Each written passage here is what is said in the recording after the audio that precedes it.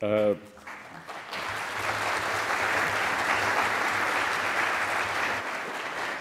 yeah, I'll just mention a few things. Yesterday night, as I was working on these slides on the flight, a lot of memories of having worked on several papers and other things with Raghu came to my mind. I got to know Raghu when I had applied as a PhD student, and due to some falling through the cracks, I hadn't made it initially to the Chicago program, and then Raghu got my application seen. But there was a time when I wanted to potentially be in industry, so I chose to be in New York. But then over time, I kept reading Raghu's work. And I remember my first, one of the interesting interactions I had with another banking researcher was in a flight to WFA conference. It was my first conference. I was in the plane, I was working on my thesis on systemic risk. There was Bank A, Bank B, some game was being talked about. And this banking researcher who was next to me, he looked at me and said, Raghu Rajan. And I said, so I looked across the aisle. I thought maybe Raghu was sitting on the other side. I had missed him completely. So I looked, he wasn't there. So I turned to this gentleman and said, I don't think he's here. So then he looked at my notes again. He said, banking, crises, Indian. He said, are you sure you are not Raghu Rajan?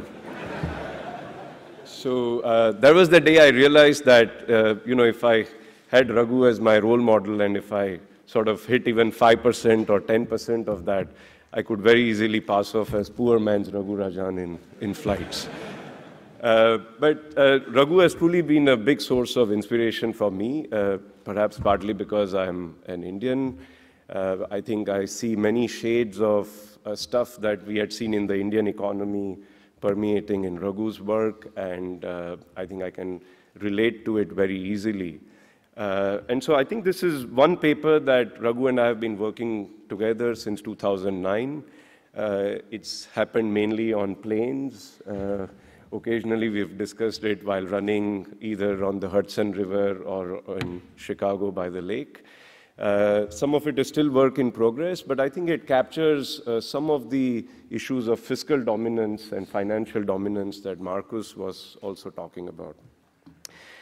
It's partly based on our earlier work called Sovereign Debt, Government Myopia, and the Financial Sector. And the key point here is government myopia. In a lot of models that we write down in macro finance, government bonds are introduced as a way of fixing the market failures, but these market failures are being fixed by a government that's assumed to be benevolent, very long-term in nature, etc. But I think it's fair to say that most of us who have studied political economy would think that that's not a very good description of how governments actually work in practice. So our main departure from all of that is we are going to treat governments as having short-term horizons and possibly also being populist, which is that they like to spend, they like to keep spending for the part of the population that's likely to vote for them. And they have to do it in their current term in order to get re-elected in the next term. So we're going to study the implications of these things for the nature of sovereign debt issuances that one might see. And importantly, also understand what role is played by the financial sector when one tries to understand sovereign debt for myopic governments. So the key question is an old one. It's one that Ken Rogoff actually worked very early on with Jeremy Bulow, which is why don't governments restructure debt even when long-term gains seem high? Why do they repay debt in the first place? And what leads to the entanglement of the financial sector with sovereign credit risk, which is sort of the new theme that has emerged, especially from the European banking crisis that we've seen in the last few years. So the explanations proposed in the literature have been two so far, and we are going to employ both of them in some ways in our work. The Bulow-Rogoff and some other explanations were that maybe the reason why sovereigns repay even absent something like a bankruptcy code which seizes assets from the sovereign is because they fear that they'll be excluded from debt markets for a long period of time after that. Now, for this kinds of penalties to work in practice, so even when the benefits from not paying your external creditors may be very high, you can save the wealth internally. You need long-term exclusion. You need the government to be out of the debt markets for a long period of time. But what you see in data is that defaulters seem to return to international capital markets reasonably soon. In fact, once they have restructured their liabilities, when they come back to the borrowing markets, their costs of borrowing are also not that high compared to, say, equivalent balance sheet governments. At any rate, for this, even if you thought that there was long-term exclusion, for governments to take it seriously, they would need long-term horizons because they have to internalize that these costs are going to be suffered over a long period of time.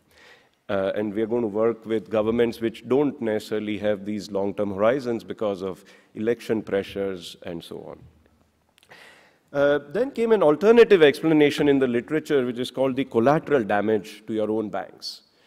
And this is coming from the observation that rich industrialized countries don't just borrow in foreign currency separately.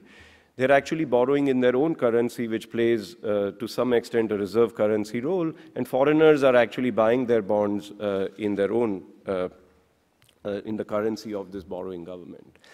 And the idea here is that this market is so intertwined with the banks of the own country that if you signal even the prospect of default on your government debt, most likely it will lead to a banking crisis. It will lead to a crisis of confidence on your own banks. There are many mechanisms through which this could occur. Government debt could be collateral, important collateral in interbank contracts. Large repo markets could be existing on the back of high safety properties of this debt. And at any rate, because the market is fluid, the investors may not know how much of these bonds are sitting on which bank balance sheets, and it could trigger a panic of sorts on your banks. So our explanation for why governments repay is going to combine these features, but in the following way. We're going to start with the assumption that most governments care about short-term electoral popularity and they like to spend. Okay? They may not like to spend across board, but they would like to spend for those who are going to vote for them. It may be the current generation versus the future generation, which is generally not voting. It may be a part of the current generation, which because of certain other attributes wants to vote for you, and you want to continue to spend to ensure that they keep voting for you. So the key property that stems from this assumption is that these governments care about current cash flows. They want maximum current cash flows so that they can continue with these expenditures for their vote bank. So they dislike default, even if it is costly for, say, just one term or one period. And that's because default is going to lower the current cash flow because you can't default and instantaneously raise debt at the same time. So what these governments would ideally like to do is to figure out a mechanism through which they can keep borrowing so that their current cash flows are high and pass on the burden of repaying the debt to future governments. Okay, now usually whenever you have a mechanism like this, in a dynamic game, it's going to unravel unless there is commitment at the end to repay this debt of some form. So where does that commitment come from? That commitment is going to come from collateral damage, which is that if the current government can also ensure that its debt is sufficiently entangled with the financial sector, then when future prospects of not being able to repay this debt come about, investors are going to be given the confidence that because a default on the sovereign debt is going to trigger a banking crisis, future governments are going to be very unwilling to actually undertake this sort of lack of repayment. So investors in today's markets will continue to support the sovereign debt market as long as there is sufficient entanglement of the domestic financial sector with the borrowings of the government. And so that builds a collateral damage or a punishment down the road, which is going to ensure that this debt will continue to keep getting repaid by the future generations of governments. So let me illustrate some of these things with a simple two-period model, and then I'll talk about some of its implications and what do we get when we take it to a fully dynamic setup. But the key message that will come about is that it's going to be the myopia of the governments and their desire to sustain current expenditures, which is going to make debt, sovereign debt, sustainable in these models. There are times in this model when you would like the debt to actually be extinguished so that the country has better long-run prospects and no debt overhang. But the fact that governments are myopic and want their current expenditures to be high is going to make the debt sustainable at the expense of long-run growth of the governments. Okay? So think of a country that is emerging from a big endowment shock. So it has become poor. This could be a commodity price shock, a war, a financial crisis, something of this type. And for simplicity, let's assume that to start with, the legacy debt is held by external creditors. So the domestic debt market or the domestic savings have not been high enough yet to build a government bond market in the first place. There's a private sector which can invest the endowment productively for the long run. It also has some short-run payoff, but importantly, the investments that are made will also generate some wealth and growth in the long run. The savings, if in excess of these investments, will go into government bonds via a financial sector. And the financial sector, to start with, will just assume it has some home bias. So given a choice, they would rather hold government bonds of their own country rather than bonds of a foreign country. There's a government, as I said, will assume it's a short term. It wants to maximize spending on populist schemes. If you want, maybe it's United States government spending on housing. It could be other governments trying to create jobs, etc. How do they raise cash to do these expenditures? They have two mechanisms. They can do taxation of the current wealth, current output, but they can also issue debt, which is going to be repaid in future and therefore helps monetize the taxes which are going to be raised down the road. Now, the tax here is going to serve the following role. If you tax investments, it's going to discourage the private sector from investments because their net of tax returns are low. And indirectly, therefore, it's going to encourage savings, which through the financial sector will find their way into the government bond markets. So I can walk you quickly through the timeline. There is some initial endowment. The government can decide whether to default on this debt or not. If they don't default, they choose a taxation policy. And that taxation policy is going to determine the private sector investment and the savings. By the end of the term of this government, some short-term output is realized on these investments. Taxes are collected. And whatever old debt was there is repaid if there hadn't been a default already. Now, importantly, this government, while issuing its new debt, is going to choose the split of the domestic and the foreign debt, and I'm going to describe how that gets determined through this collateral damage channel. At the end of the period, a new government comes in. It could be the same government which has worked very hard through its expenditures to get re-elected. They are again going to decide whether to default on the previous period's debt or not. Some taxes are collected on the long-run output of investments, and the game ends in case of a two-period model. Okay, so what's crucial here is how does the domestic holdings of the government debt affect the total debt capacity of this government? So the assumption we are going to make is the following, which is that if you had, say, $8 trillion of domestic holdings of government debt, and you signal a default on it, like the situation we were in the United States around August of 2011, there was fears of a technical default. No one was actually talking about US not going to the borrowing markets ever again.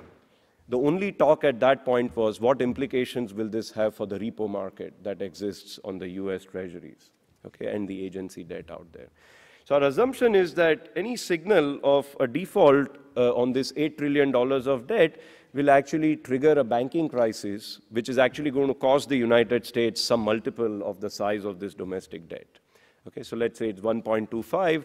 So the mop-up cost of triggering a full run on the repo is going to cost about $10 trillion in this model.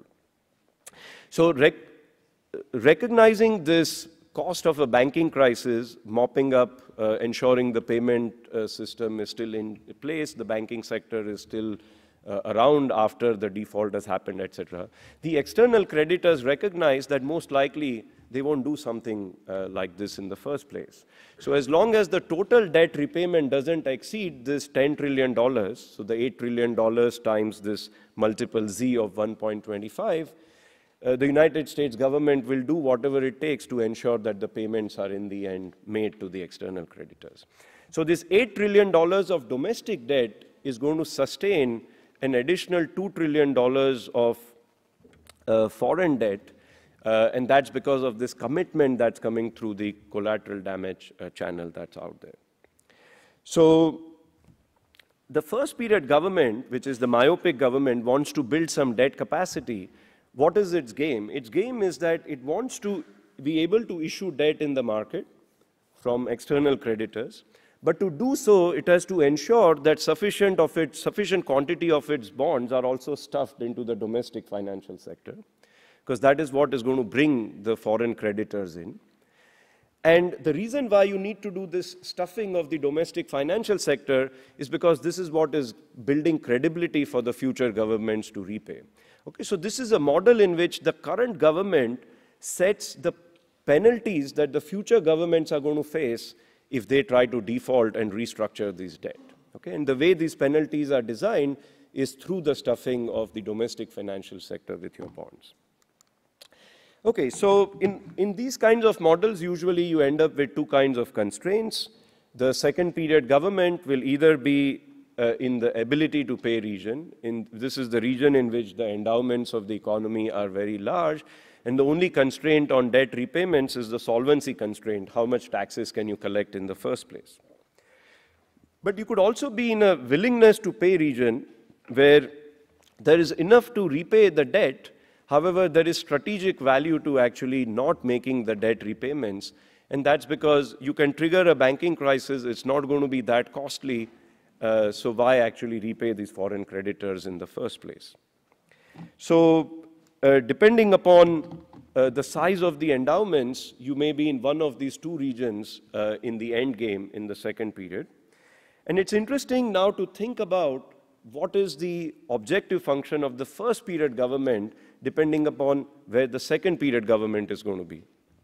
Okay, so if in future the second period government will be in the ability to pay region, then the current period government will be able to issue debt against the second period taxes. Okay, so what is its total cash proceeds therefore? It's the current taxes and the debt it can issue, which is basically monetization of the future taxes. Okay, so even though this government is myopic, the debt has effectively lengthened its horizons. Okay, because they care about current taxes, which they can collect themselves, and the debt is a mechanism through which they are also monetizing all the future taxes that can be collected. So even though they are myopic, as long as you are in this ability to pay region, they are going to choose their tax policy as though they are effectively a long-term government. But you might also be in the willingness to pay region where the debt capacity of the future government is not that high because there isn't much credible commitment. The domestic banking sector is not owning enough bonds to give credibility to the world that you are not going to default on this debt.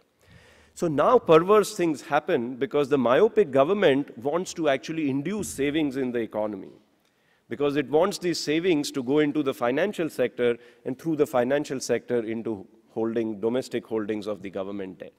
So what does this government do? Instead of acting long-term as in the first region, it's going to actually increase taxes tremendously and repress investments to boost savings, to boost holdings of domestic holdings of the government debt, and build commitment in the market to be able to borrow.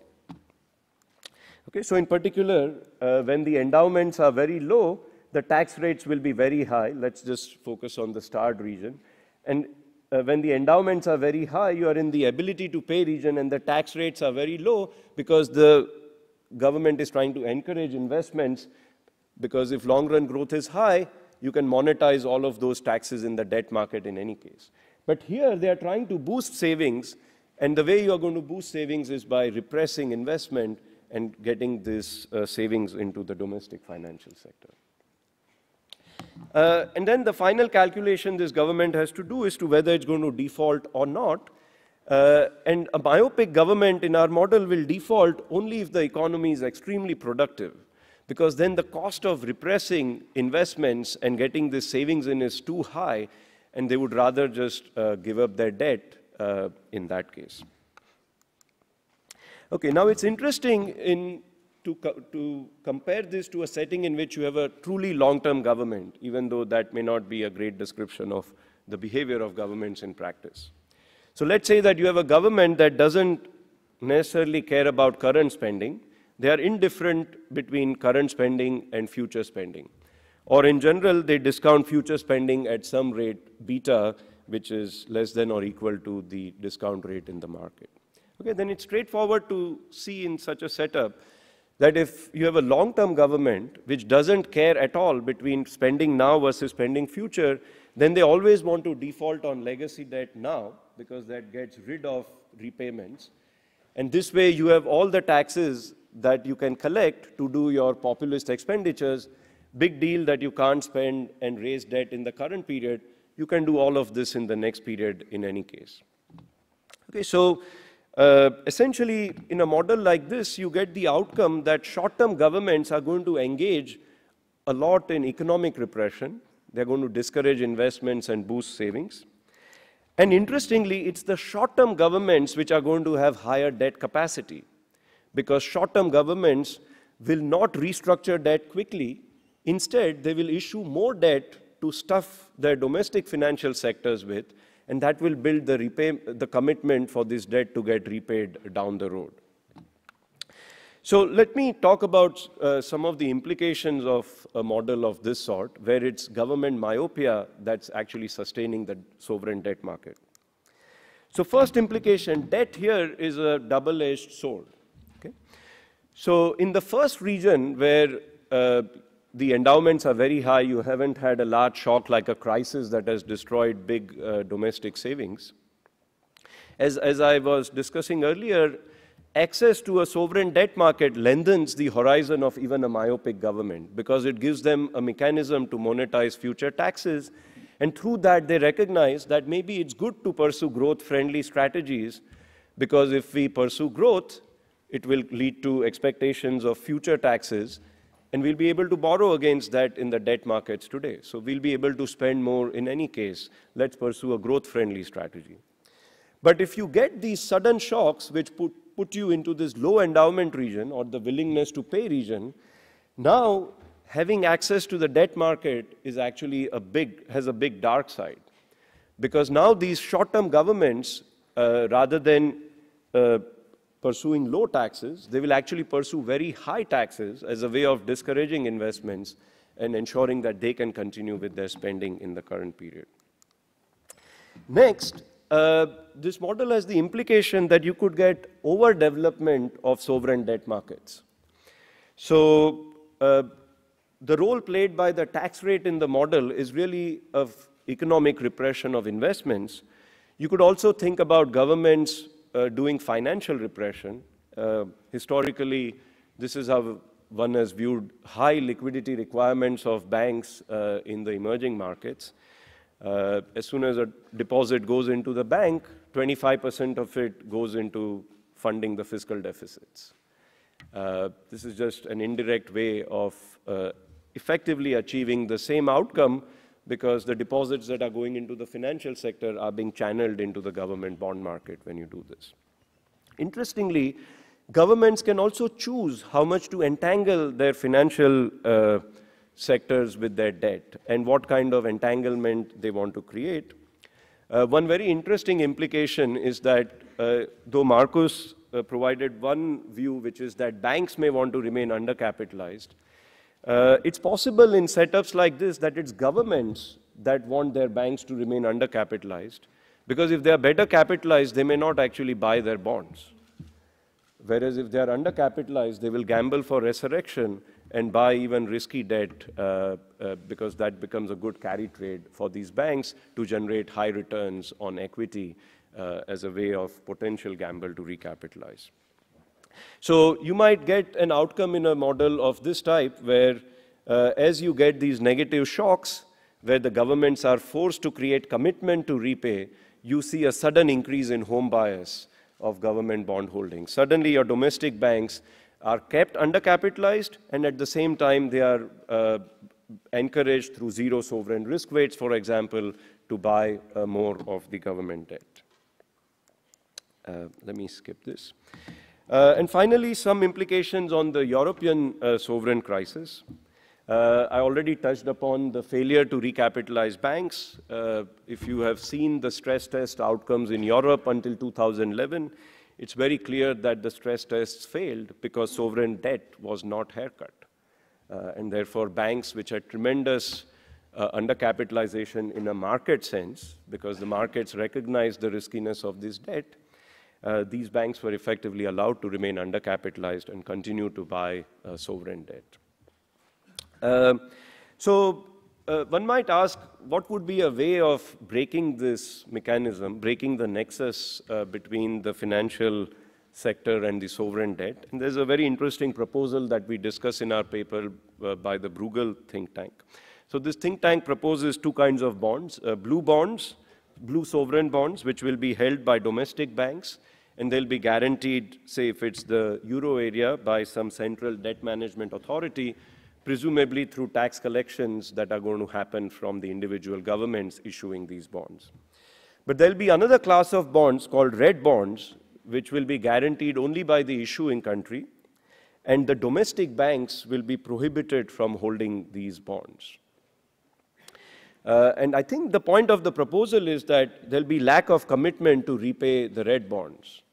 Okay, and so if you limit the quantity of blue bonds to be those that are supported already by taxes paid to a central debt management office, then the remaining bonds, which are red bonds, the investors will recognize that there's lack of commitment here to repay, and therefore the debt capacity won't be occurring at the expense of extra entanglement with the domestic financial sector. In fact, you can take this proposal further. There have been reports in Europe which have suggested that we should compensate bankers with their unsecured bonds of their banks, which can get converted into equity. One could take the logic further, and you could compensate government officials in these red bonds, so that if they try to excessively issue these bonds, the market prices will collapse and they will be diluted on their original holdings of these red bonds in the first place. Let me talk in the last few minutes about the dynamics that one can get out of this model. I'll just give a sketch here.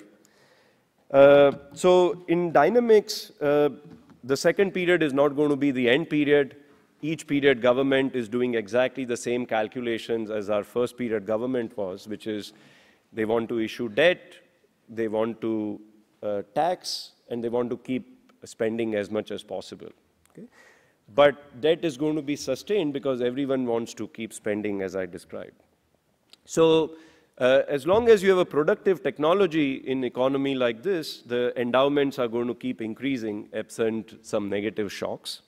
And ultimately, in a stationary version of this dynamics, the economy will reach a steady state where the borrowing is constrained only by the ability to pay, and the outcome will be that in each period, the total tax you collect and the debt that you can raise is enough just to repay the legacy debt that you got from the previous government. And so in the steady state, each government is doing nothing except to repay the old debt, but they have to issue new debt and collect taxes in order to keep doing this.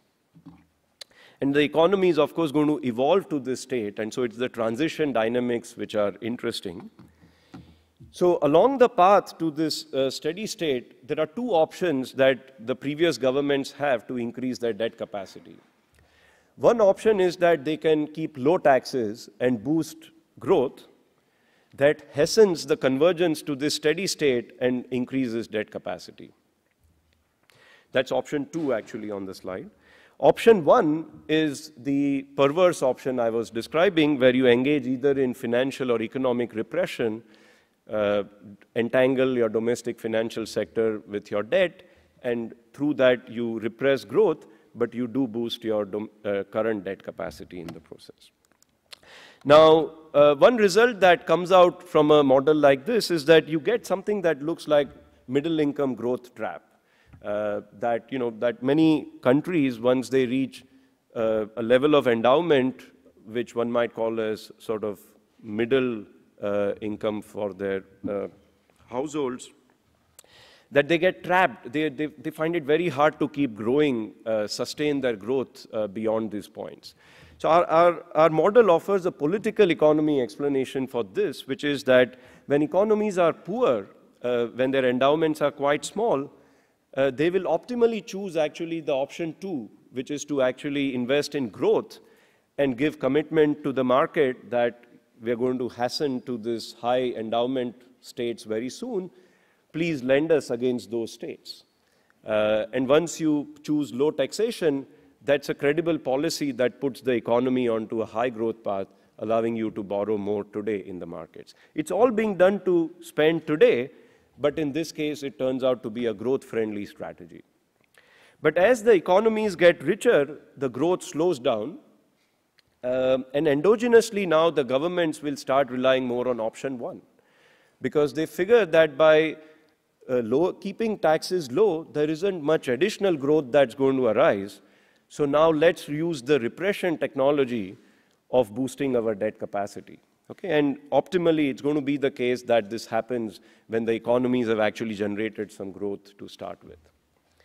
Last point, you can then add some shocks and uncertainty in a model like this, and one can understand why sovereign debt crises might follow periods such as of great moderation more easily. So if there is some uncertainty about growth, there can be defaults even within the term of current myopic governments. They will internalize the costs of these mop-up costs that I was talking about. But if you are in a great moderation phase where the risks are perceived to be low in the short run, or they are low in the short run, and primarily loaded onto future governments, then the myopic governments don't have the discipline induced by the uncertainty to limit their borrowing. So they're going to borrow a lot at the expense of future banking crises, and the mop-up costs will be incurred down the road as and when negative shocks arise. So let me stop there. Let me just summarize by saying, I think this political economy view of the fiscal balance sheets, how much governments are going to borrow, why myopia might make the debt sustainable, and why the nexus of domestic banks with the financial sector is very crucial to ensure that the myopic governments can continue to borrow. We think this is a promising way of understanding sovereign debt crisis and sovereign debt capacity in the first place. As I close, I want to thank the organizers, but more than anything, I want to thank Raghu for being a great friend, a wonderful co-author, and an unflinching supporter. Thank you, Raghu.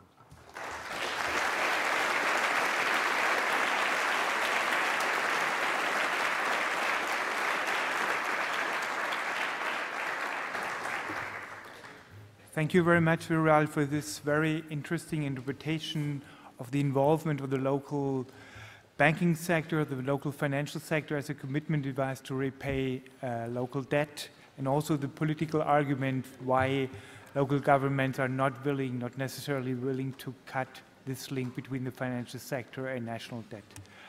Since we are a little bit running behind, we have room for 2 or 3 questions.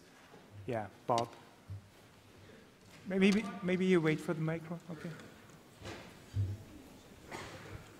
Thank you. Bob Cherenko. Given the endogeneity that you identify here, how should we think about risk weights in a Basel type of arrangement or some other one? Or should we throw the whole concept of risk weighting out the door because it would be very difficult given this introduction of the political system? Yeah, I think that's a great question. When I was a PhD student, after my dissertation, I spent a month at the BIS, and I had asked some of them the question of where did the risk weights come from?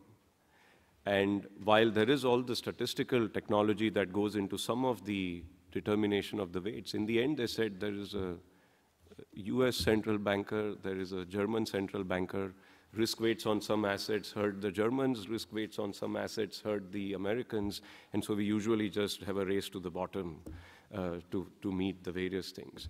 So I think to some extent this process may be unavoidable, but I think this is where independence of the regulatory authorities could play a very significant role. I think they could lean against the wind of these zero risk weights. To me, the European exercise in the stress test seemed particularly disappointing because presumably one needed a stress test because the regulatory capital requirements were not picking up which banks were vulnerable and which banks were safe.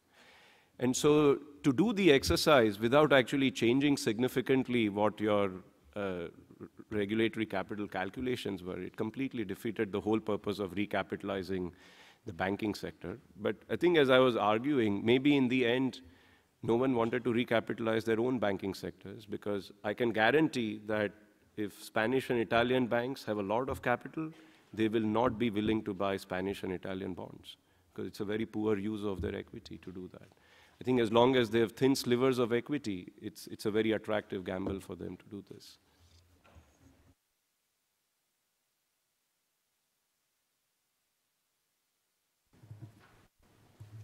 Okay, since I do not see... Okay. Nobody else asking the question. Just one comment. No, the paper seems to be consistent with two facts. Number one, the governments in Europe with the highest level of debt are the one with the most unstable governments and short-term governments. So Italy and Belgium are the one with the highest sort of debt and the most short-term government. The second is that absolute monarchs used to default much more frequently.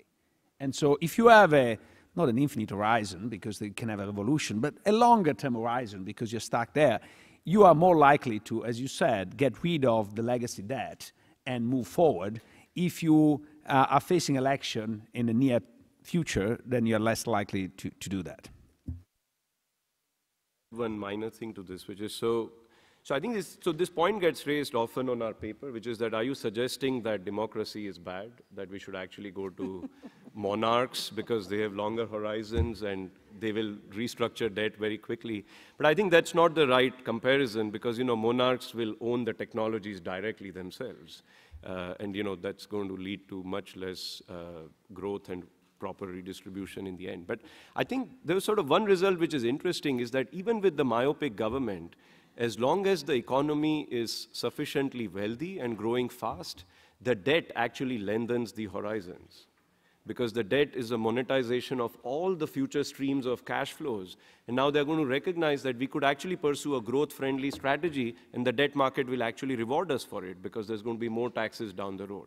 So the key seems to be that you have to ensure that when you get these large shocks, such as, say, a crisis or a commodity price shock, that the technology of the economy has to be very high growth one, because that is what makes economic or financial repression very, very costly, even to a myopic government. And so it says that the antidote to the political economy here is actually high growth.